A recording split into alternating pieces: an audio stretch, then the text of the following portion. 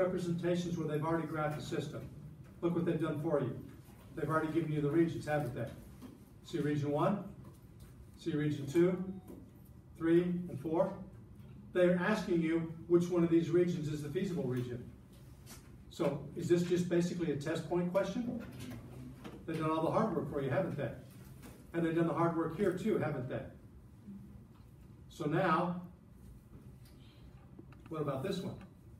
Oh, this one's too easy because we only got one line. But look what they did. They gave us this huge ass grid over here, right? Okay, so let me get that out of the way. So I need, if x is 0, y does all the work. So if x is 0, y has to be 3. See the half grid units in there? And how they allow you to be able to graph by half units? It's also a smaller grid, isn't it? Harder to work inside. If y is equal to 0, then x has to be 4. Now, x being greater than or equal to 0 means that you have to lock it off so it can't go to the left of the y-axis, because all the x values have to be positive. And y being greater than or equal to 0 means you need to lock off the y-axis. So it does look like you've got lots of regions out there, but these two constraints are effectively telling the program when you start shading, you're going to be up here. So you really don't have 1, 2, 3, 4, 5, 6, 7 regions. You've only got 2 regions. So it's either here or here. Okay, well, there was only one real line to graph out there, so a point test was pretty easy. Pick a point out here or pick a point in here. 1, 1, easy. 3 times 1 is 3, 4 times 1 is 4, 3 plus 4 is 7. Is 7 less than or equal to 12? Then this must be my feasible region. See how it prevented you from going beyond the x and the y-axis? Watch this. If I forget to put them in, see what it does? So you could actually, on the program, you could actually start with a test point early and start eliminating things. So think about this line now. If I'd have started with a test point on the feasible region with just that line, it would have said everything out here, right? And now I come back and I say, hang on a second, I was supposed to have y greater than or equal to 0. Well, y values that are greater than or equal to 0 have to be here. And look what that did. Did that immediately remove everything below the y-axis or the x-axis? And now do I also have to have x is greater than or equal to 0? So would that also be able to, would this basically do electronically what we did with that previous problem with the test point early in the exercise? Hey, that's a neat tool to think about. Maybe I don't have to wait till the end to get the test points down. So this turns out to be the feasible region in the problem. Save it, check it, and they're immensely happy. Now, is this shaded region bounded or unbounded? A bounded region is a closed region that has a blockage it can't get outside of. This is a bounded region. This is not a bounded region because does this area continue to go out to the left or right and go up? Is this a bounded region? No, because it still goes up, doesn't it? Is this a bounded region? Bounded means it's closed off, and that's going to be important to us in the next section because most of the solutions we have for problems are going to be bounded regions. But there was a new vocabulary term that we hadn't talked about, and that's the only check that they had. Now, one of the other things they're going to ask us to do eventually is to figure out what the corner points are going to be. Do we have enough information to know what all the corner points are? A, yes, because didn't we do intersect graphing? And aren't the intersection points always the corner points? So do we know that this is 0 and 3?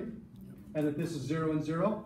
Don't forget it because it's where your x and your y's were 0 in the problem, but it's one of the points that's missed. And do we know that this out here is 4, 0?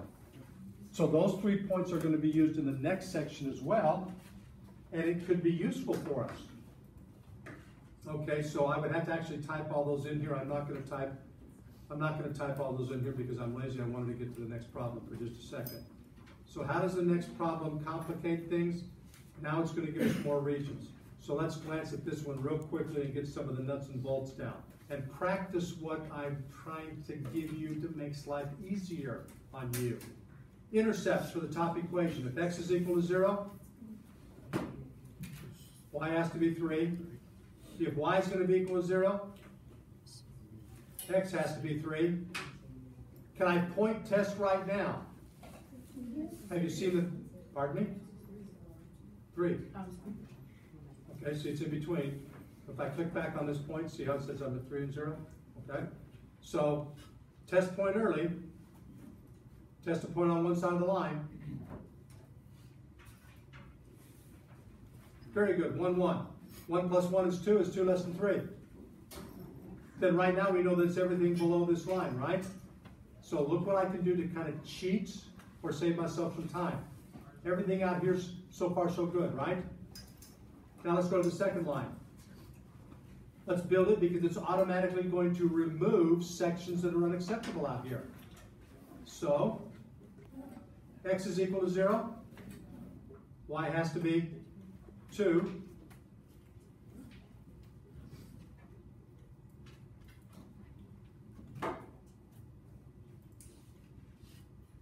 X is equal to 0, y has to be 2. And you have to be careful because when you get a small grid, that just kind of sucks. When y is equal to 0, x has to be 4. Now that turns out to be exactly the same point that we had. Actually, it does not. There's 4.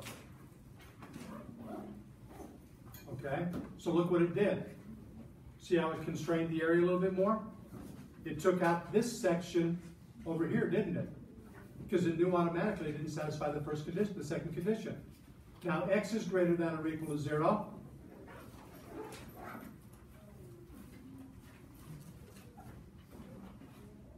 And y is greater than or equal to 0. Oops.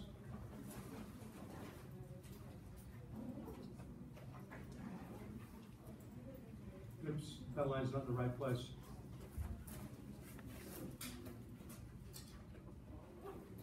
The feasible region actually belongs inside there.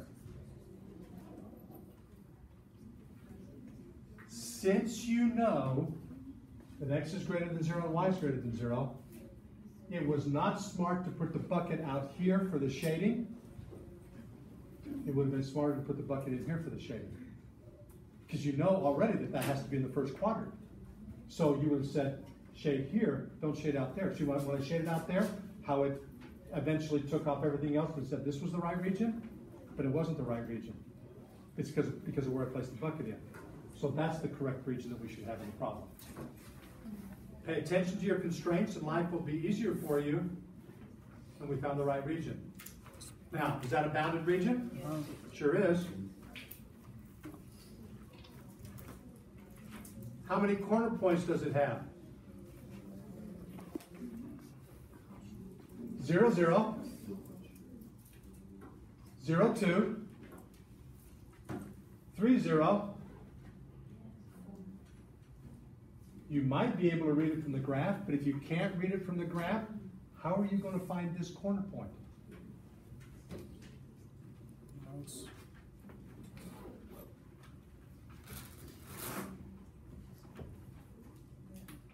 You do have a system, don't you? Can't see the system now. We do have a system, don't we? X plus y equals 3, and x plus 2y equals 4. If you can't read it off the graph, and I'll tell you right now that test questions, problems on the test that deal with the next section, that deal with these, you're very likely not going to be able to read this off the graph because of the size of the numbers and the scale. So rather than guess at this, you don't have to guess at the intercepts because, doggone it, you use those to graph the problem. Don't guess at this. Stick it back into the calculator and run reduced row echelon off of the problem. Let the calculator do the work for you. Gee, that was systems, reduced row echelon, graphing, intercepts, new tool shading. Wow. We've covered a lot and pulled a lot of things back into play. The only thing we didn't do is cryptography in here. And maybe I'll write the instructions in the cryptography so you have to read the instructions properly. I wouldn't do that to you, that was a joke. Right? So, this exercise test's not due until Monday. Give me Monday to be a chance to be able to ask us a few questions. But we've actually covered just about everything we need to cover. And the next section, the linear programming, takes all of these tools and adds one more thing to it. So as we're going through, we're getting better at each of the tools, bringing them back into play, and then it's all aimed toward that last topic that we're dealing with.